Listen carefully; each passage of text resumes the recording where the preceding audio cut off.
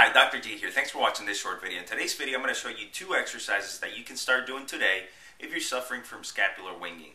Now, if you don't know what that is, I'm going to take you to the blackboard here, and we have a drawing of a person's back. We have the head, we have the shoulders, and in the middle back area, we have the shoulder blades.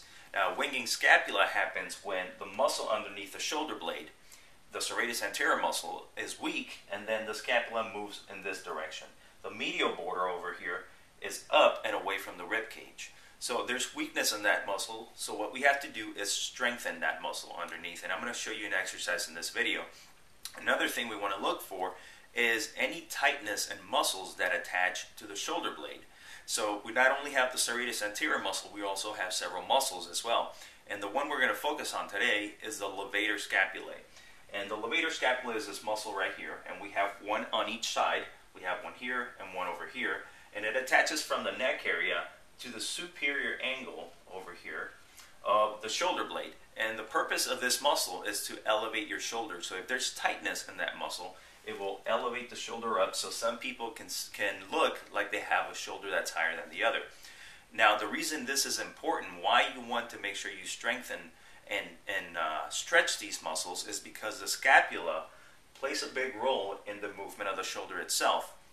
2/3 of the movement in the shoulder are done by the shoulder joint itself. The other third happens to come from the scapula. So for example, when somebody's lifting their arm all the way up like this, 2/3 of that movement, the initial movement, comes from the shoulder joint. The other third happens when the scapula has to shift over in this direction.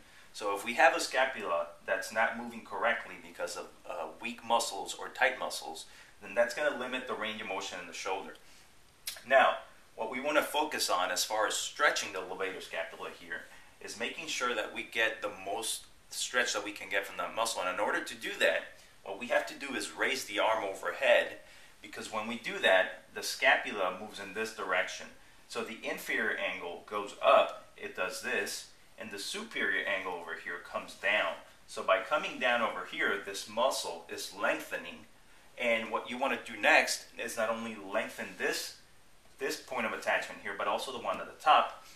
So what you want to do there is you want to turn your head opposite from the shoulder that's affected, and also look down at a 45-degree angle. That's going to give you the most stretch on the levator scapula muscle. Now I'm going to show you these 2 exercises. Push your arms into the ground, and that's going to force your shoulder blades to separate. And while you hold that position, then rock back into your heels, pushing into the ground the whole time. It's important to maintain the shoulder blades separated. Come back to the starting position, and then you're going to repeat this 20 times.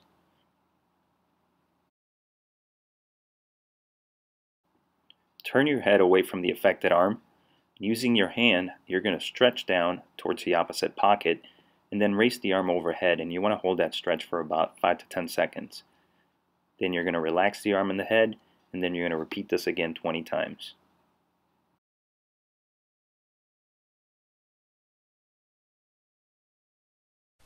So there you have it, guys. That's 2 exercises you can start doing today if you're suffering from scapular winging.